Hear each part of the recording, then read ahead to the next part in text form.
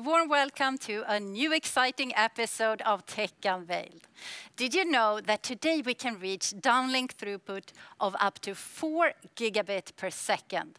That's an amazing 27 times higher speed than 10 years ago. In this episode, we will unveil why carrier aggregation is a game changer when it comes to increasing network capacity and maximize spectral efficiency. I'm Lena, and I will be your guide to unveil this topic. Now, let's go meet our carrier aggregation experts. So, with me here in the studio today, I have Amareet, Kaur, and Björn Karlberg. Welcome to Tech Unveiled. Thank you. Thanks a lot. So, Amareet, could you maybe start with explaining to us what is carrier aggregation? Yes, so carrier aggregation is when we combine 2 or more blocks of spectrum for higher peak rate or for increased cell coverage. And each block of spectrum is what we call a component carrier. And when we aggregate these component carriers, one is a primary cell and the other component carriers are secondary cells. When we have carrier aggregation in the network, the primary cell carries the data and control channels, and 1 or more secondary cells can be added to further increase the data rate. And this could be to get higher uplink data or higher downlink data, or both. And this concept of carrier aggregation originated a few years ago during LTE Advanced, when 3GPP introduced it for the first time. And carrier aggregation was so successful that it has now become an industry standard also for 5G. Great. So now we know what it is, but what does it enable? So Björn, can you give some examples of carrier aggregation use cases in 5G? Yeah, actually, let me give you 2 examples. Yeah, sounds good. So the first one is higher peak rates with carrier aggregation in 5G, and that's the most obvious one. The second one is really to be able to extend the coverage by using carrier aggregation coverage boost. So if we take the first example, and what can it mean for us as consumers? What benefit does it give us as consumers? Say that you're downloading an episode of your favorite TV series to watch, let's say, during your daily commute. A 45 to 60-minute episode is approximately 1 gigabyte of data. And with millimeter wave carrier aggregation, where we aggregate spectrum on frequencies above 24 gigahertz, it would only take you 1.9 seconds to download the full episode. I mean, that is really fast.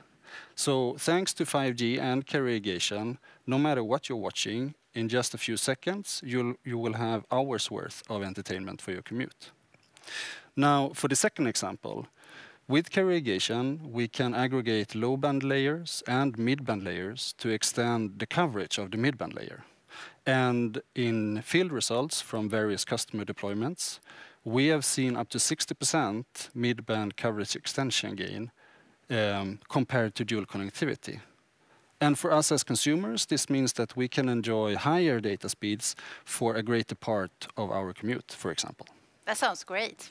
So, Amareet, you mentioned that carrier aggregation was first introduced in 4G. Now we are, of course, rolling out 5G. So what would you say are the main differences between carrier aggregation in 4G versus in 5G? That's a very important question, Lena. So in 4G, the frequency ranges span from 600 megahertz to 3.8 gigahertz. In 5G, we have access to a brand new range of high-band spectrum with frequencies greater than 24 gigahertz. This is a completely new range of spectrum with some very unique aspects for which we also need to support carrier aggregation. So not only do we have a new range of spectrum for carrier aggregation in 5G, we also have different characteristics of the existing frequency bands. To elaborate on that a bit more, in 4G, all frequency bands, FDD and TDD, have a subcarrier spacing of 15 kilohertz and a slot length of 1 milliseconds. In 5G, we have the low-band FDD spectrum with numerology 0, a subcarrier spacing of 15 kilohertz and a slot length of 1 milliseconds, exactly like LTE. But then we also have the mid-band TDD spectrum with numerology 1, subcarrier spacing of 30 kilohertz, and a slot length of 0.5 milliseconds. And last but not the least, we have the high band spectrum with numerology 3, subcarrier spacing of 120 kilohertz, and a slot length of 0.125 milliseconds. So what happens when we have all these different bands with different slot lengths and numerologies? It means that an innovative solution is needed to have carrier aggregation between these bands that could have different slot lengths. In addition to that, in 5G we also have different deployment options, like standalone and non-standalone, for which we need to support carrier aggregation. Also, we have an increased number of RAN compute hardware and configurations in 5G, for which we also need to support carrier aggregation. So as you can imagine, it becomes a very exciting challenge to develop carrier aggregation in 5G. Yeah, I agree. Sounds like quite a challenge there. But then Björn, what are the features and solutions that Ericsson can offer to support in this area?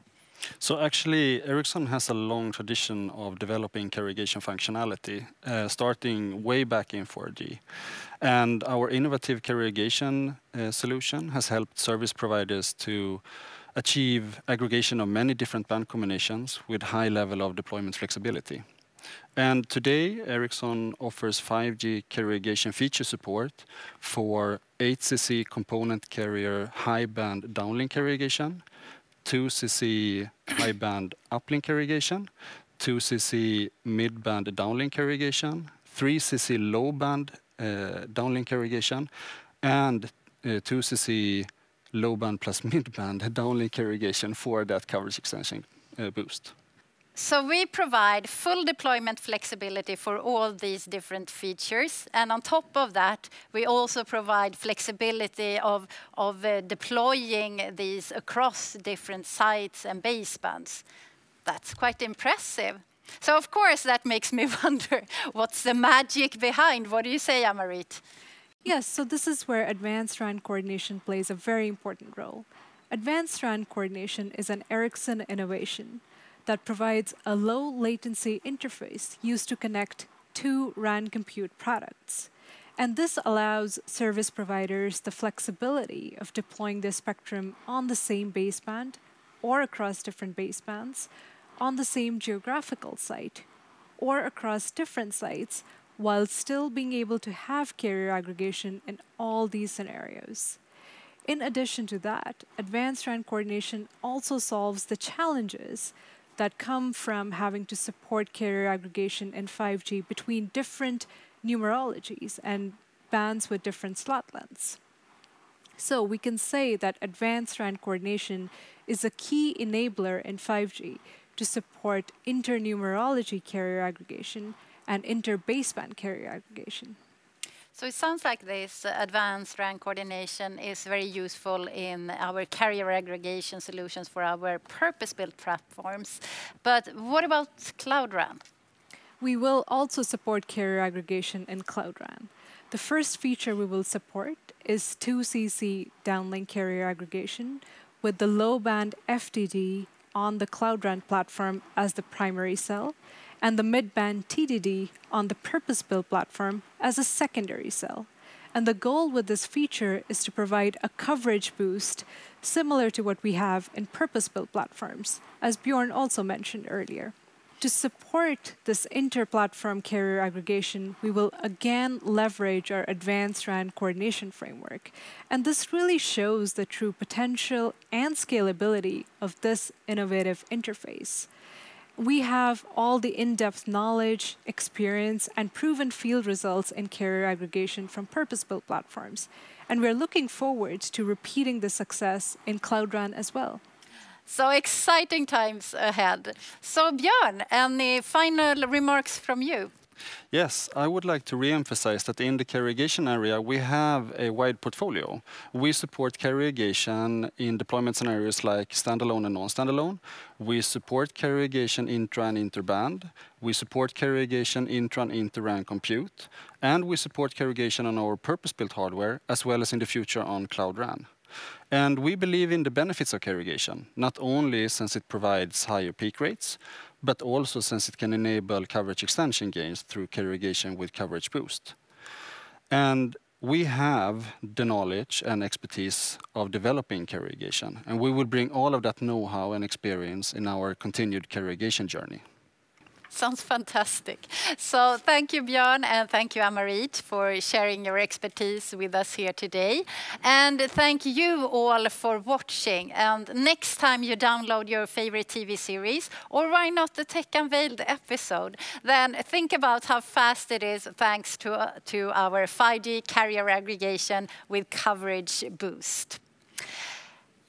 If you want to learn more about this topic, I can warmly recommend you to read our blog. You find it together with previous episodes of Tech Unveiled on ericsson.com/techunveiled. And I really hope to see you back soon for new exciting Tech Unveiled episodes. Until then, take care, stay safe, and bye for now.